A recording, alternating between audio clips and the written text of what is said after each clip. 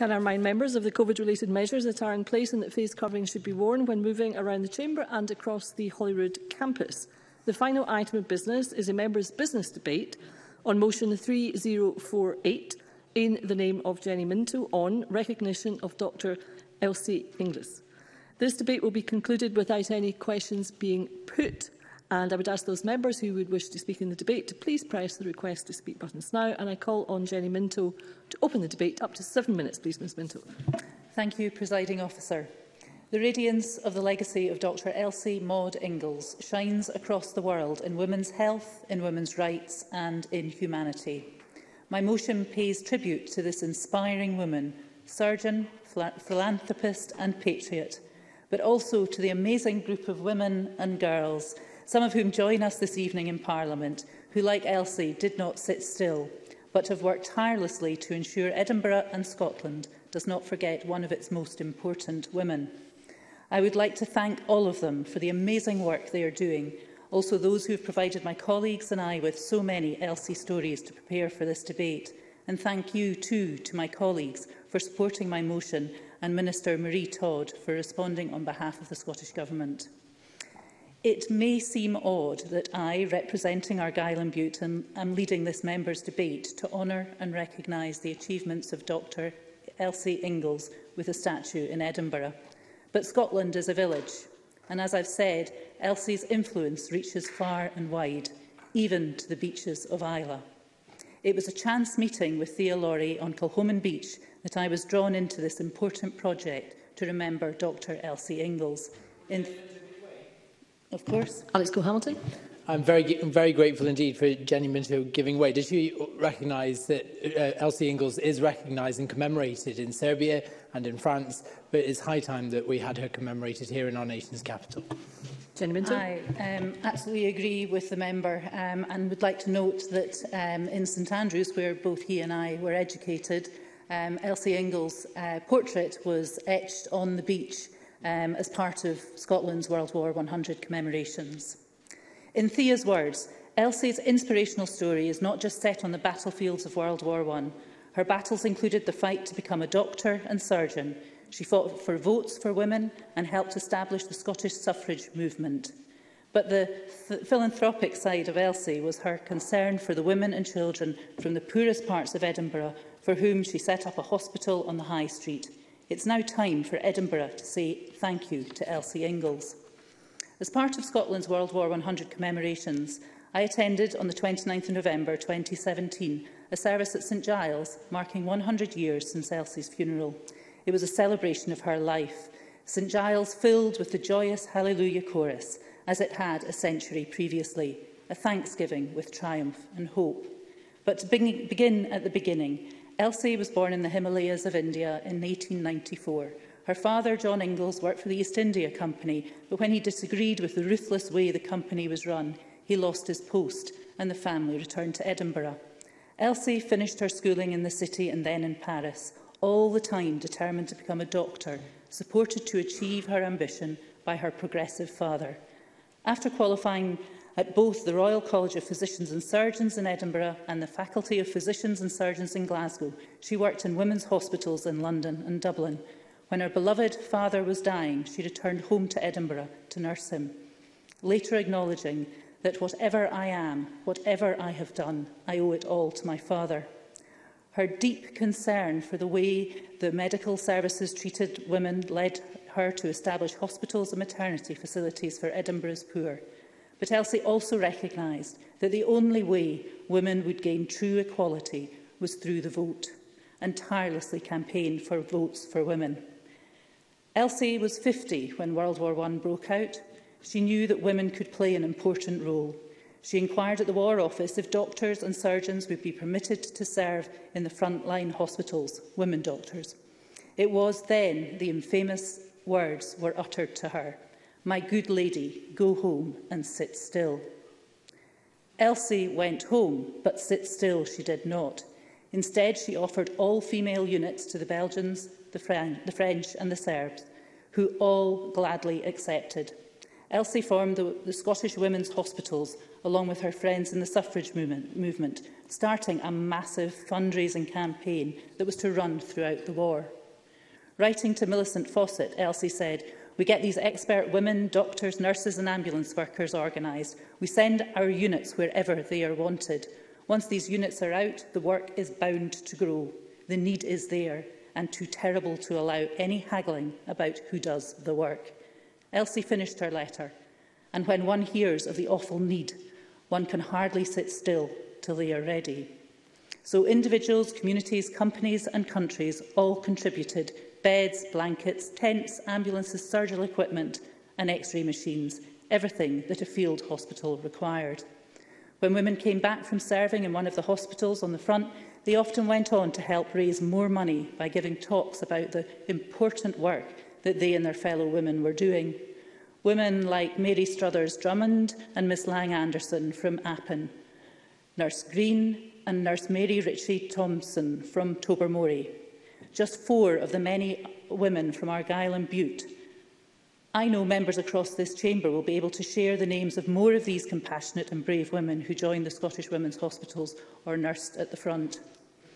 Elsie Inglis was not content to manage the hospitals from afar. She wanted to be in the thick of things. She travelled extensively across Europe from 1914 to 17, visiting hospitals. But it was in Serbia that Elsie extended her main effort, and where she served both in the operating theatre and in directing improvements in general treatment. She wrote, "The Serbian division is superb. We are proud to be attached to it." I will read from one of Elsie's letters included in the book Dr. Elsie Inglis by Lady Frances Barber. And this letter was written in January 1917 to her niece Amy McLaren. "I don't think the children in these parts are doing many lessons during the war, and that will be a great handicap for their countries afterwards. Perhaps, however, they are learning other lessons. We saw the crowds of refugees on their carts and the things they had been able to save, and all the little children packed in among the furniture and pots and pans and pigs." This letter was written on an ambulance train near Odessa 105 years ago. Sadly, these words are mirrored by journalists today. On Sunday night, Channel 4 News showed a maternity ward in Kyiv. In the basement lay a Ukrainian mother with her newborn daughter. The father liked the name Victoria, or Victory, the mother, Nadia, hope. I was struck by the similarity of this scene to those that Elsie and other women must have experienced in Edinburgh and Serbia over 100 years ago. Seeing the horror of war unfolding again, but also the outpouring of aid and support for the people of Ukraine, I found myself thinking, wondering what Elsie would have said. There is a story that after Elsie Inglis visited her first field hospital in France, she went to the Cathedral of Notre Dame. She suddenly felt as if there was a living presence behind her. She turned and realised she'd been sitting just in front of the statue of Joan of Arc. Afterwards, she commented, "I should like to know what Joan wanted to say to me." Elsie Inglis is a living presence who deserves this recognition. Presiding Officer, I will finish by congratulating again the work that the team in the public galleries are doing to ensure we never forget what Dr. Elsie Inglis achieved. I hope they too will be able to stand beside Elsie's statue, feel her warmth. Ms Minto, could you please conclude? Thank you. Feel her warmth and wonder what Elsie should want them to say to them. I'll sign off with the beautiful words penned by Scottish poet Gerda Stevenson for the commemoration service in 2017. But Ms Minto, you really are quite over your time. Could you please conclude? Thank you very much. Thank you. In sun and moonlight flash of Ms Minto, gunfire. thank you very much. Thank you. Thank you.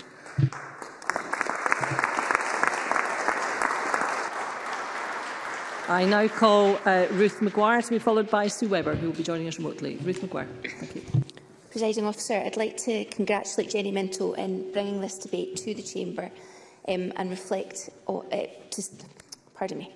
to celebrate and reflect on the incredible achievements of Dr. Elsie Inglis. Presiding Officer, yesterday we marked International Women's Day, where we celebrated women's achievements, raised awareness against bias and took action for equality. It's only fitting that today we celebrate Dr Elsie Inglis by commemorating her achievements to raise awareness against bias and take action for equality.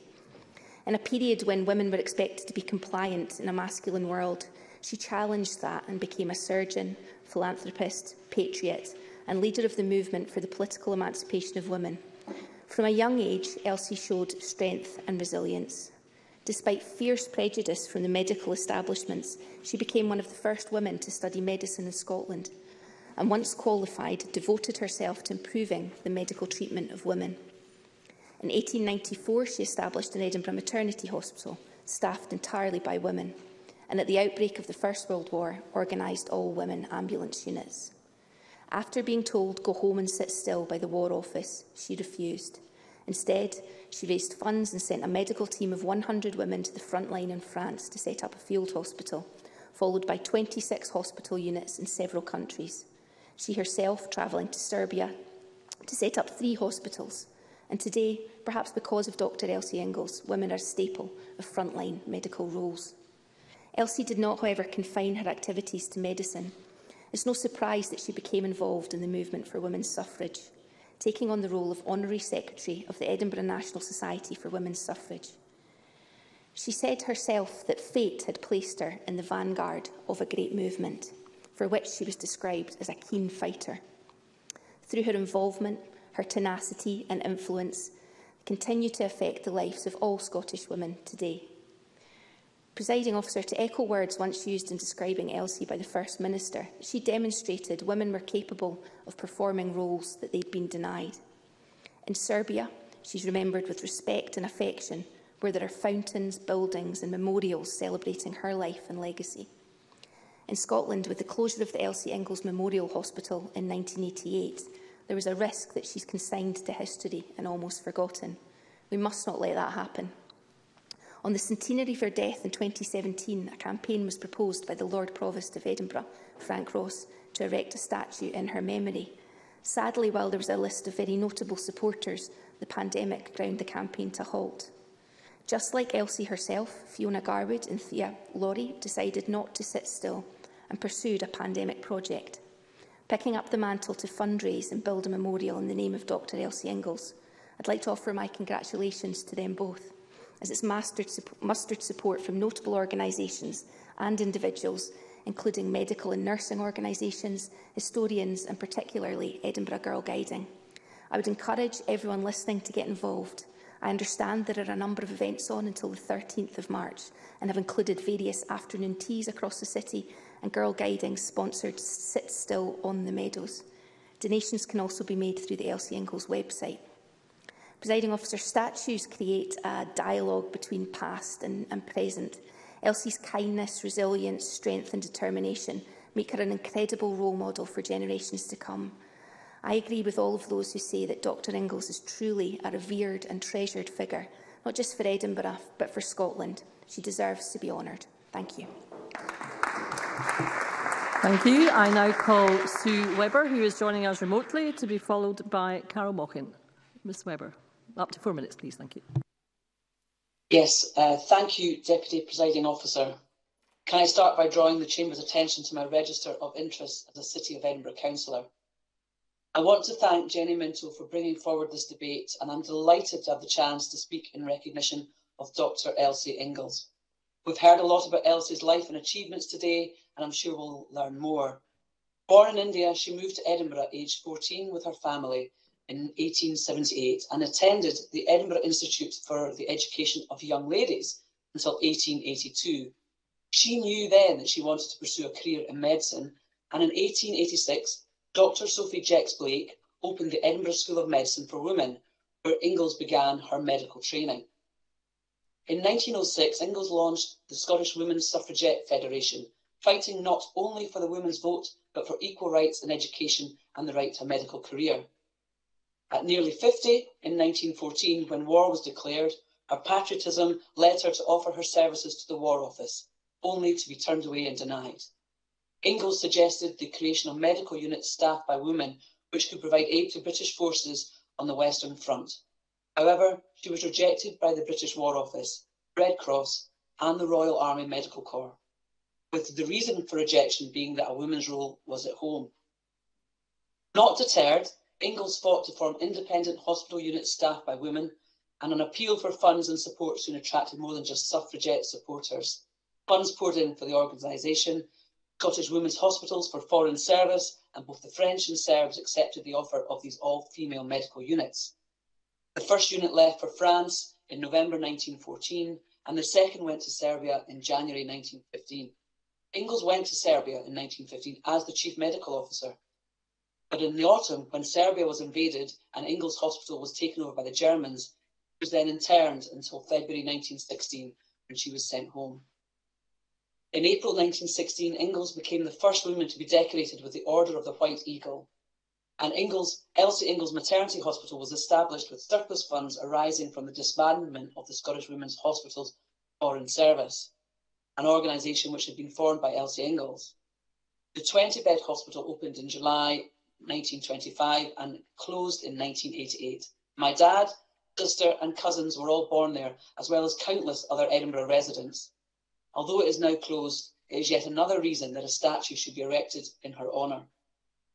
Considering all these pioneering successes that medical trailblazer Elsie Inglis had, it seems only fitting that a statue is erected in her honour in Edinburgh. There are, in fact, more animal statues than ones for women in our capital city. A long-awaited celebration in Edinburgh of her life and legacy is now underway to raise funds for a statue after a campaign launched 5 years ago to coincide with the centenary of her death, and the campaign has been spearheaded by an Edinburgh branch of the Girl Guiding movement. Tickets are now available for several events, which will kickstart a fundraising drive, and it's hoped that £50,000 will be raised to pay for a statue of her designed and erected on the Royal Mile.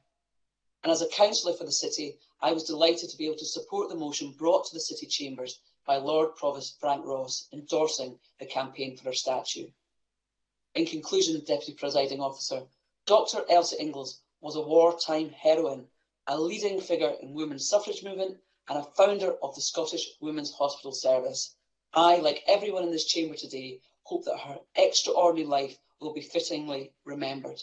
Thank you, Deputy Presiding Officer. Thank you. I now call Carol Mockin to be followed by Alex Cole-Hamilton. Up to 4 minutes, please, Ms Mockin. Thank you, Deputy Presiding Officer, and can I thank Jenni Minto for bringing this debate to the Chamber and welcome those in the gallery. Indeed, it is appropriate that after marking International Women's Day yesterday, that today we focus on a pioneering woman who has made such an important contribution to Scottish and wider society. Moreover, Deputy Presiding Officer, it is important that I put on record Scottish Labour's support for those across Edinburgh taking part in fundraising events that will hopefully secure funds for a statue for Elsie Inglis, a fitting tribute indeed in her home city. The efforts of campaigners are wide-ranging, including events held by the Edinburgh branch of Girl Guiding Scotland as part of a 2-week effort that started at the beginning of this month, such as a sponsored Sit Still event, referring to, as we have heard, the suggestion that Elsie Inglis should go home and sit still in response to her offer of a female-operated hospital unit being opened in the Western Front. And Deputy Presiding Officer, I am pleased that cross-party support for these events was achieved at Edinburgh City Council in October last year, as we heard, which further highlights the wide range of support for tributes to a trailblazing woman. As we have heard, the importance of Elsie Inglis' contribution throughout her lifetime cannot be understated. Although we are well aware of the national influence of Elsie, it is important, as we stand at the bottom of the Royal Mile, to recognise the importance of her contributions to this city, establishing medical institutions to educate and to practice. Elsie helped create opportunity for women and girls across Edinburgh. Indeed, the important work went beyond medicine to being a strong campaigner for women's suffrage, a huge fight in the late 1880s and early 1900s, a fight that women would eventually win thanks to work of those just like her. And this significant contribution went further than campaigning for women's right to vote, but importantly for equality in education and in the workplace. This shows the vision of Elsie, aiming for equality of opportunity for women in politics, in education and in whichever career they chose. Yet, who would have thought, Deputy Presiding Officer, that over 100 years after her death, women across the world would still be fighting for equality in politics and such things? And let's hope that in the near future there are no more firsts and no more glass ceilings to break. But it is an apt reminder that there is still work to be done. However, Deputy Presiding Officer, I must not conclude my remarks without making reference to the international impact that we have heard about. When rejected by the War Office when offering her services at home, she took them abroad and in the form of the Scottish Women's Hospital for Foreign Service Fighters, where she would assist those wounded by war, most notably in Serbia. And in Serbia today, as we have heard, there remain several acts of homage to her, recognising her and those who worked in her hospital. In concluding, Elsie Inglis was a pioneering Scottish woman who had significant impact and influence anywhere she went, really. Her contribution to the City of Edinburgh through medicine, Scotland through her contributions to the suffrage movement, and internationally setting up hospitals in countries impacted by the most awful violence of war. It is right that we commemorate her today and once again offer support to those who are fundraising for a statue in Edinburgh to mark the life and work of Elsie Inglis. It is so nice to hear everyone talking in the chamber today. Thank you. Thank you. I now call Alex Cole-Hamilton to be followed by Faisal Chowdhury, who will be the last speaker in the open debate. Up to 4 minutes, please, Mr Cole-Hamilton. Thank you very much indeed, Deputy Presiding Officer. It gives me great pride to rise to support this motion today, and I congratulate Jenni Minto for bringing it forward and for such an excellent speech. I think she really captured much of Elsie's life very well. I've been privileged to be involved in this campaign since I was first elected to this place in 2016, and I want to recognise, I think, the works of many people that have been mentioned already. I want to say a particular mention to Ian McFarlane, who has driven this relentlessly, student medics, the Edinburgh Girl Guiding Movement, and many other campaigners who've been fighting to give Dr Elsie Inglis her recognition in the capital, and we will support every effort to make this happen going forward. Arguably, as we've heard, this fight goes back to 1988, with the closure of the Memorial Hospital to her name in which it was dedicated, at which point there ceased to be any form of physical commemoration of this most important woman in the history of our city. And we need to recognise those monumental contributions, not just to medicine, not just to science and the suffrage movement, but also to Scottish history. And we've already heard today, it's difficult to give justice to the profound power that her life and legacy has. Not only was her work as a scientist outstanding, but the enormous obstacles that she had to overcome to carry it out make her achievements even more so. We've heard already that when she offered her services to the army after war first broke out, she was simply told, "My good lady, go home and sit still," which she rightly ignored, and instead went on to provide desperately needed medical care for those on the front line. In the autumn of 1917, she became aware that she herself had cancer, which was sadly what she later succumbed to. At the time, political stability was collapsing around her in Serbia. Hence, she was advised by those close to her to go back to Scotland immediately, but she insisted on staying until enough civilians were evacuating, putting herself in grave jeopardy by so doing. The story is particularly pertinent today because it resembles the reality of the hundreds of thousands of women in Ukraine doing exactly the same thing, fighting for the greater good in the face of danger most of us will never be lucky enough to face. Not only would her medical contributions have saved countless lives, she is also a pioneering figure in the suffrage movement, as we have also heard. She is described by her contemporaries as the Scottish groups what Mrs Fawcett is to the English. As we all know, the statue to Millicent Fawcett, Courage Calls to Courage Everywhere, was erected just over 4 years ago today. So it feels fitting that a statue should be put up to join her Scottish feminist compatriot, and a great shame that one has not been already erected. Here in Edinburgh, our statues are seriously lacking in female representation. Not only do male statues outnumber female statues by 12 to 1, there are also as many statues to giraffes in the capital as there are to women. This is preposterous, just even to say out loud. This is not a phenomenon restricted to our city alone. In fact, far from it. In the UK, there are more statues to individuals named John than there are to women. Now, as laughable as that seems, there may be some that ask, why does that matter? It matters because a statue is not just a decorative object, but it defines the city in which it is placed. It inspires the people who inhabit those cities, and it seeks to commemorate those who have given and sacrificed for the history of the towns in which they are located. The fact that we have so few statues to women is emblematic of the fact that as a society we don't value women's achievements nearly as remotely highly as we do men. And the fact we don't also has a detrimental consequences. Studies have shown that when children are asked to draw a picture of a scientist, only 28% of children will draw a female scientist. Presiding officer, if children can't even picture the concept of a female scientist, how is a little girl supposed to feel about becoming one?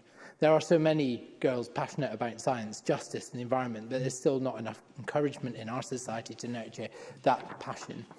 I want to finish by saying that, as has been made abundantly clear already, we still have so much further to go in achieving equality, but erecting a long overdue statue to one of the most remarkable women in the history of our city and our country is a good start.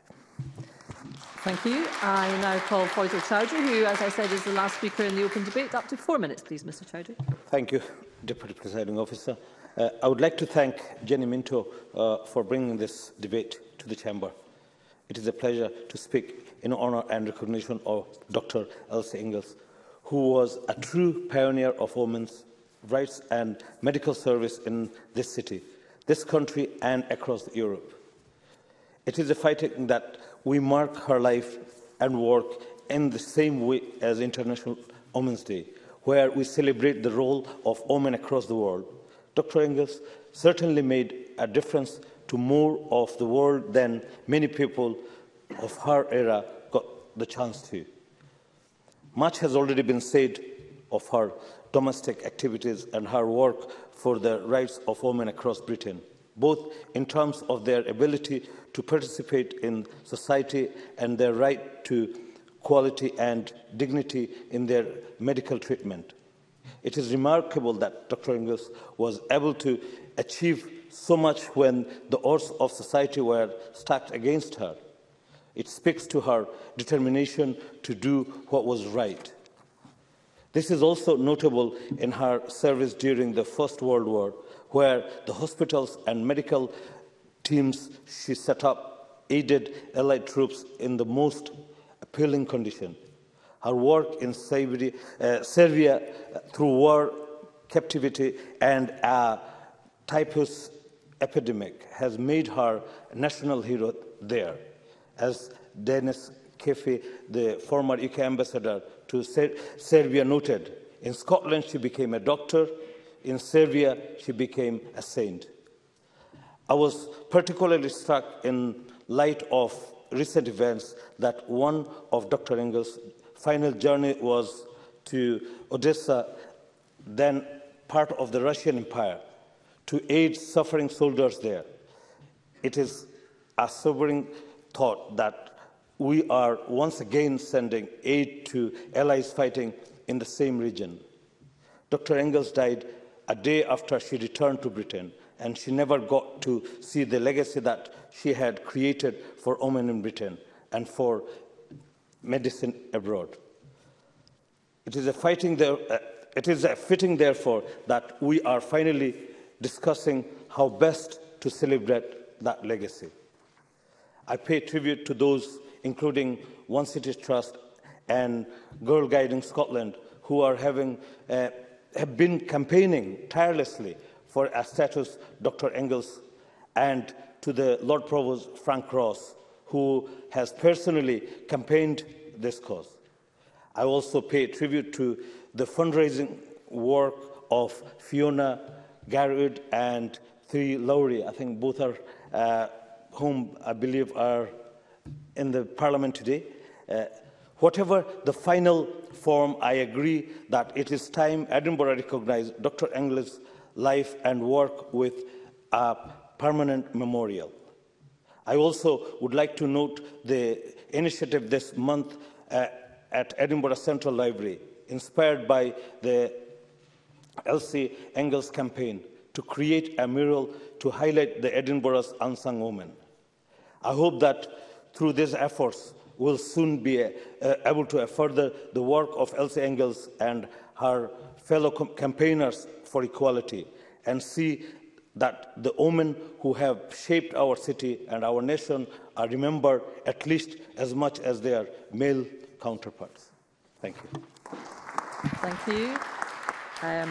Could I just, whilst welcoming very much indeed our friends in the gallery today, and it is indeed fantastic to see people back in the gallery after all this time, in terms of the rules, I would ask that you don't clap.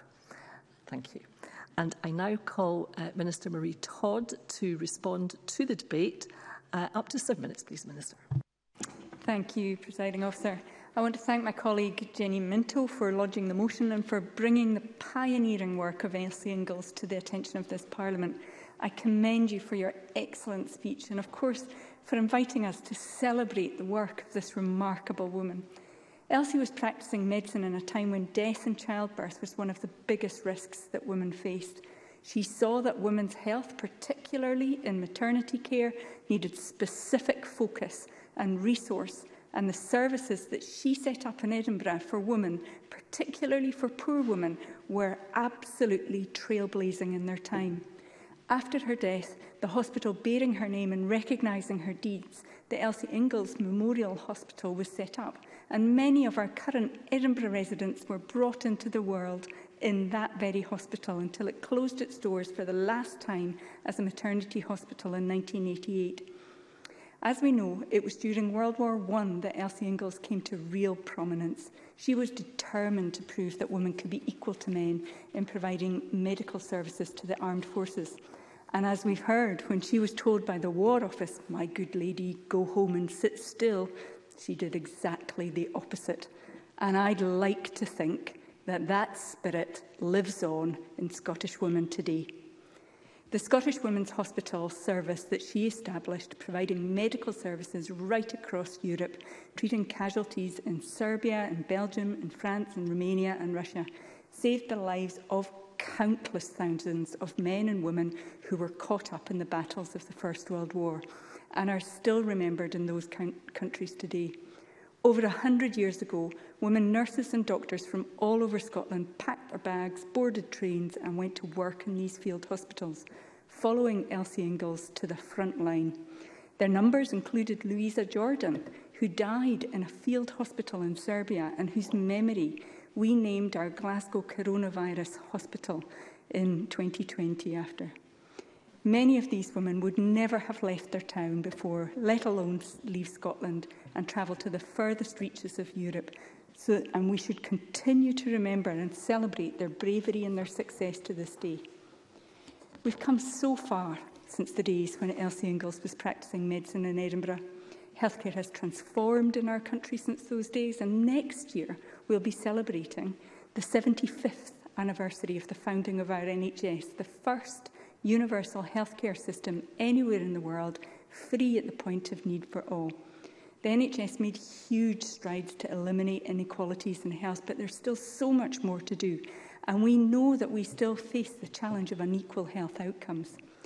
As we recognise Elsie Inglis' life and work and celebrate the creation of our NHS, it is only fitting that last year Scotland became the first country in the UK to publish a women's health plan, which aims to address some of these inequalities.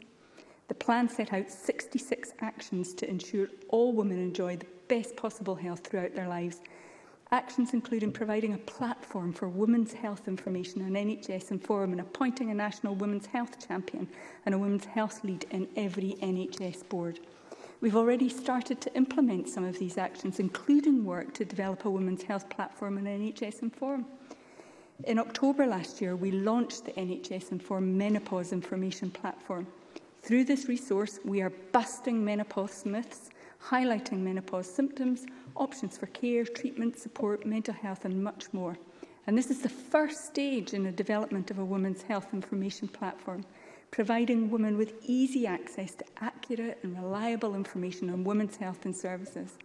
We're also making pioneering changes in Scotland through the implementation of our Best Start programme, which is driving improvements in our maternity and neonatal services through the introduction of continuity of care in maternity and also a new model of neonatal care.